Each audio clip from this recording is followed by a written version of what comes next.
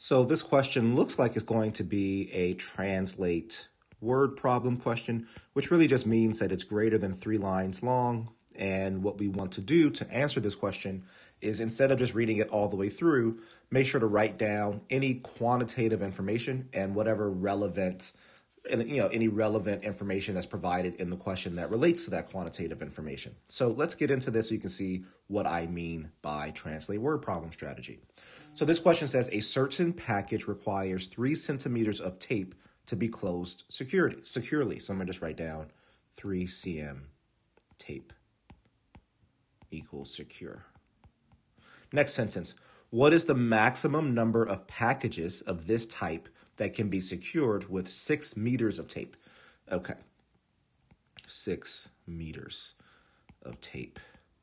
And I missed something because this is for a single package. So secure 1 package. And we're asking the question is basically asking if we have 6 meters of tape, how many, right? So X packages can be secured. So this is a very good example of a proportions question. We have 3 centimeters being related to 1 package. So I'm going to write that as a fraction. So I'm going to say 3 cm. Actually, I don't even need the unit. So just 3 over 1 is equal to 6 over x.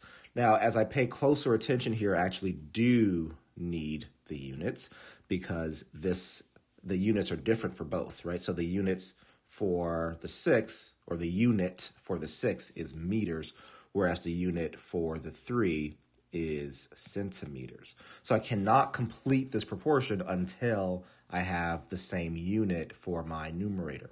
So what I'm going to do is remember that 100 centimeters is equal to 1 meter, which means that if I have 6 meters, right, and I say, well, 1 meter is equal to 100 centimeters, right? So I'm using unit conversion here so that my meters can cross cancel. I multiply this across, and what I find out is that 6 meters is equivalent to 600 centimeters.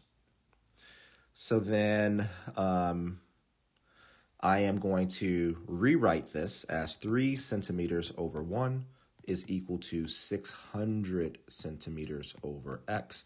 Now I can solve the proportion by cross multiplication, which basically just becomes 3x equals 600, right? At this point, the units aren't necessary because they're the same on both sides.